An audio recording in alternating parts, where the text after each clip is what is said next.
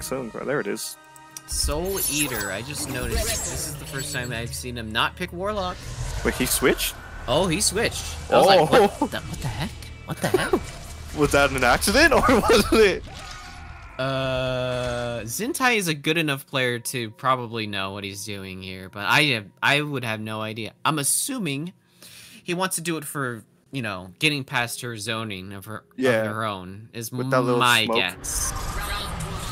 Okay, because this ShangTsung also, this ShangTsung always plays a lot different than Warlock, like completely different style. Yes, he can take any confirm like this one if you really wanted to into like the Ermac amplifier for big damage, right? And he's got a really good parry too. Also, there it is. The Ermac, like range is absolutely insane. If you jump a little bit, it will catch you. Interesting pick going into the jump attack into throw. He didn't punish it though. Uh-oh.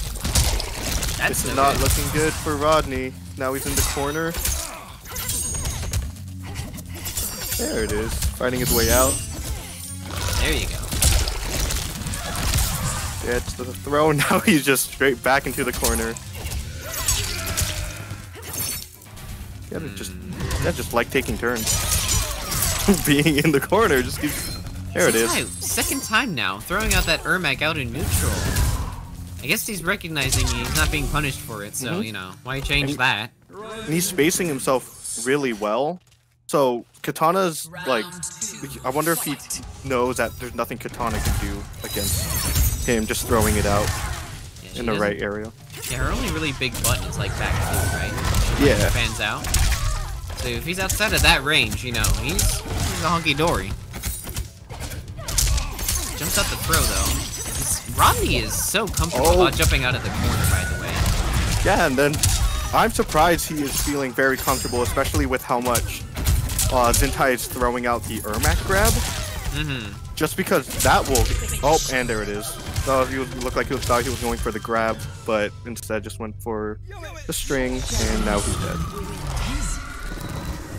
It just got 2-0'd in that game. The Zintai. One thing I'd like to bring our attention to is the fact that Zintai out in that corner, especially towards the end there, he was doing a lot of his standing one strings, and there's always something about it when I see top players do that. Like, of course, when you do a high starter string, obviously that can get whiffed. And sometimes you can, like, crouch it and then do your own little string. But there's just something special about that standing one string from ShangTsung where it just comes out way too fast for you to try and punish. Whiffing that first high. Like, you saw it there. It happened 3 times. Like, ShangTsung did his standing one string, whiffed 3 whole times. And Rodney tried. That's why it got opened up. He was trying to punish it. But it just comes out way too fast. It looks like you can interrupt it, but... It just doesn't... It's too fast! It's too fast! Ed Boon says no if you want to interrupt ShangTsung's standing one string. Fight. Ed Boon's word is law. Alright, so now they're going to start a little zoning battle. Oh, and gets hit by the kick. Yeah, walked right into that one. I'm seeing he's not really doing any follow-ups after that Ermac. He keeps anticipating the breakaway. He hasn't... And, I think that might actually be max damage for that conversion anyway at down 2, as ugly as it is. I'm pretty sure. That would make sense, because you could go into the rain kick, but that would just cost more meter. Especially it might if you're even doing be less damage. I can understand that actually. ShangTsung has a lot of multi-hit strings that he then confirms into amplified Ermac, so that scales it a lot. I can understand that, I suppose. But still, it's still getting 25% regardless, just going for the uppercut right after. And that would make... Sorry. Oh no, that's still just chunky damage. A fourth of your health is gone. I agree. That would explain why he keeps doing it when Rodney hasn't broken away once. Alright, looks like Rodney's in a really good spot right now. Keeping him in the corner with those razors. I don't think I've seen Rodney do the backed 1-4-2 crushing blow on any punishes. He always opts for the razors just for that hit advantage in the restand. Oh, goodness. Just as Paladin mentions, the hitbox is a little wonky. You just see how far away he was, and he just jumped, and it still caught it, and it goes still for a big combo. I don't think you could be any higher off the freaking floor, but you know, Ermac out here. I can't wait for it. Care. If Ermac becomes a playable character, I hope I can just full screen people with that. Have a full screen special move that just grabs them and starts a combo. Empty jump into throw. If it's dumb here, I can't imagine how dumb it'll be when Ermac proper starts doing it. Oh, and he catches it. Saw a little interrupt? Ooh. Pretty good challenge. Okay, looks like... Oh! Nope. Nope. Punished. We don't deal with those. Anything he sees that Rodney whiffs, he could just go straight into Ermac, because it doesn't need to be close at all. So that's just something Rodney has to keep track of, because if he whiffs, and then the razors or just any string, he's just gonna get eaten up with like 20%. And I would like to say, this is the first time I've seen a V3 ShangTsung actually use Ermac out in neutral like that. Like, Zintai is very confident in his spacing here. Alright. Going more comfortable throwing projectiles, we still gotta be careful because of that smoke parry. It hasn't been too much of a factor, but I know Zintai will throw it out if he feels like it. He did parry an air sigh. Oh, but Rodney just takes it anyways. 1-1. Okay, we'll see if Zintai wants to switch back to Warlock, or if he's been doing great with Soul Eater. He has. It doesn't really feel like either of these players are really losing. Just one of them happens to win, if that makes any sense. Just gets like an upper hand at some point and just ends up taking the game. The game ends eventually. You know, doesn't mean either of them are necessarily losing. The way that it's happening here. Kitana. ShangTsung. Oh, he's thinking about it. I was about to say. This is an interesting pick where I'm sure it is something having to do with this matchup like the last time with Blackout. I would guess that as well. There's something about it where he's making him commit to something we haven't seen him play a variation of this whole tournament. I think Kitana has options against the ground eruption on block. And she can teleport. And the teleport does go under the ground, so, you know, it will definitely slip by the corpse drop.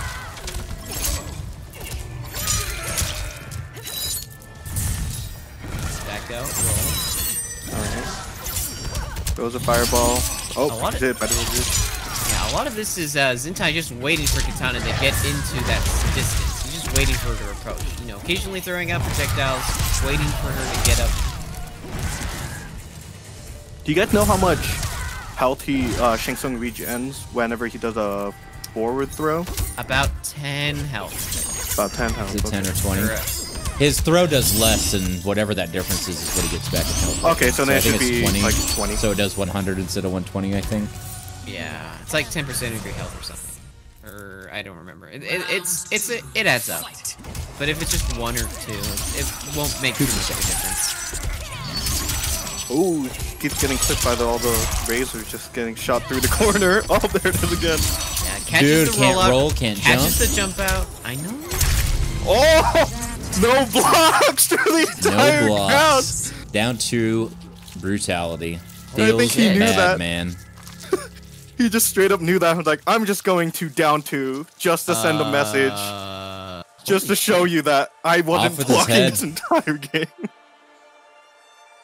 I guess he didn't block the entire game. My goodness. He just kept getting clipped by all the razors. Yeah, it was the last round. But in the last round, Zintai was just in the corner the entire time, getting all his options snuffed out by all the razors that...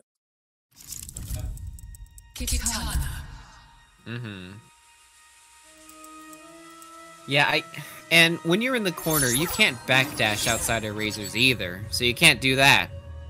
Oh, just negates all your options. You just gotta take it. You just gotta sit there and block.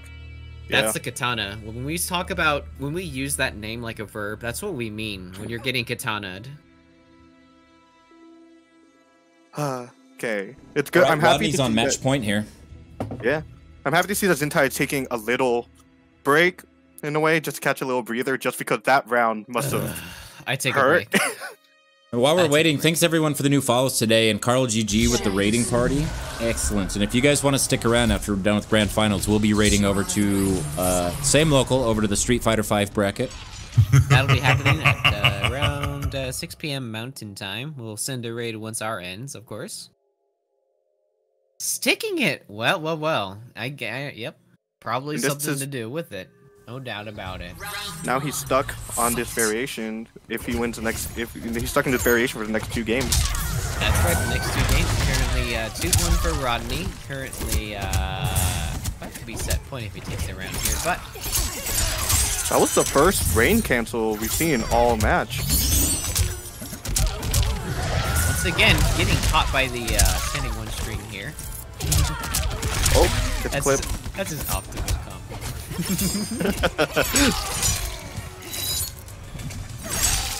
Ooh, gets the anti-air. That's a good down too. Alright.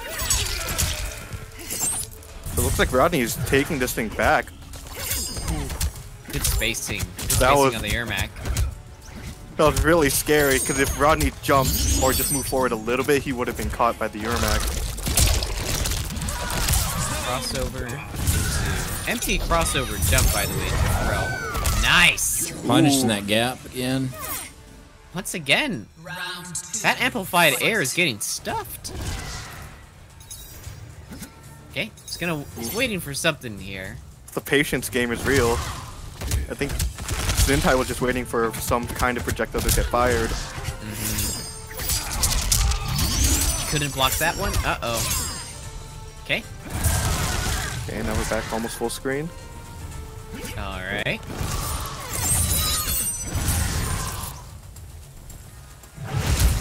Oh! He doesn't get the punish on the reptile slide, even though he did flawless block it. He blocked it, but I don't think he was expecting it.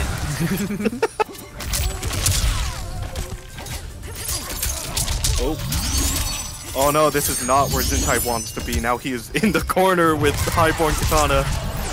There you go. Alright. Alright. Working Push himself him out. I can barely talk right now.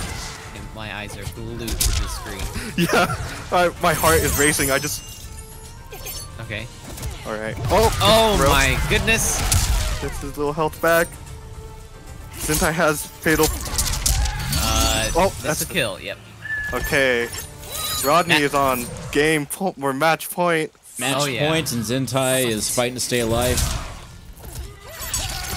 Turn it to another game 5 set.